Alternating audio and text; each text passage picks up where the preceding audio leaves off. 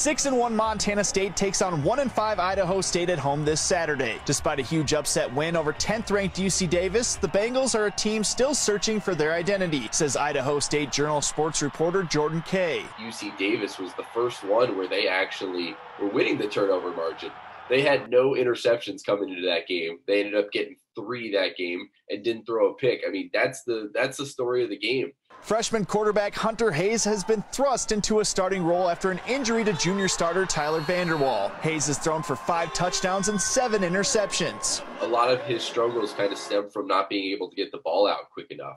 And some of that leads to bad sacks. Some of that leads to, throwing passes that he probably shouldn't that ended up as interceptions. He does have a good target to throw to in senior wide receiver Tanner Connor. Tanner Connor does have, a really good route running ability.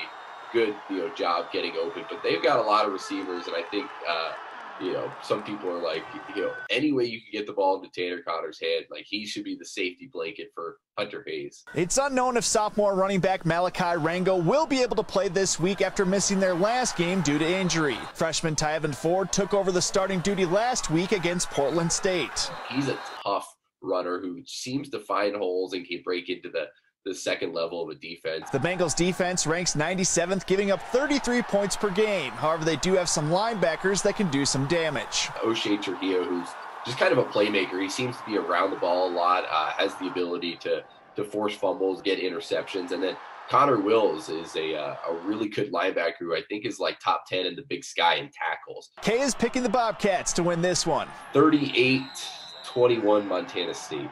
In Bozeman, John Miller, MTN Sports.